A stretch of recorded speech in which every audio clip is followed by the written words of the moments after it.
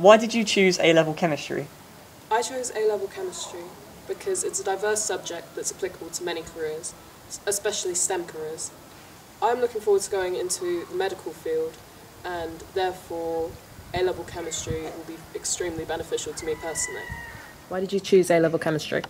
I chose A-level chemistry because it's very interesting at GCSE, and especially for me going into aerospace engineering, topics such as enthalpy changes and organic chemistry are very useful. What is the difference between A-level and GCSE chemistry? Well, with GCSE chemistry, you can learn all the content by heart and get a very good grade. However, A-level chemistry is a lot more in-depth and a bit more difficult, and is more rewarding. How does it differ from GCSE?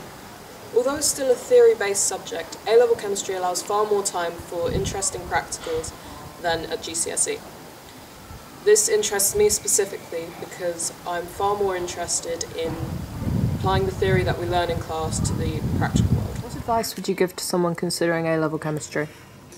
I would say if anyone's looking to go down into the medical or STEM fields to take A-level chemistry, because it's essential in most of these careers. Now, chemistry does have a reputation of being quite difficult, although with the right mindset and attitude and revision techniques, you can easily do well.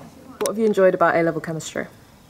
I specifically enjoyed organic synthesis of carbonyl compounds, as I got to use equipment and techniques that I didn't at GCSE, and I hope to use them in my future career.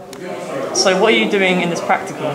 So currently we are hydrolyzing methyl benzoate under reflux conditions to then form a sample of sodium benzoate. Later on we will then acidify this to form benzoic acid. Hello, considering doing A-level chemistry? If you wish to do A-level chemistry, there are certain things you need to consider. Do you enjoy the subject? If you enjoy the subject, you're going to be prepared to take it further. You're going to be committed and determined at it. The question is, do you have the academic flair?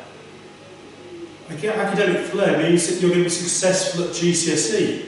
You're going to be achieving at least a level 7 at GCSE chemistry or above. Also, you need to consider where you're going in 2, 5, 10 years' time, because chemistry should be supporting your other academic subjects. A-level chemistry is a practical subject, so someone taking A-level chemistry has got to enjoy the practical side of things. Practical work supports all the concepts we study in class. Practical work is embedded throughout the course. There is no longer any coursework. What is carried out are practical activity groups, and someone's got to do a minimum of 12 practicals. Provided they are competent in 12 practicals, they pass the practical side of the course. Practicals are assessed in the main written papers at A-level chemistry at the end of the course.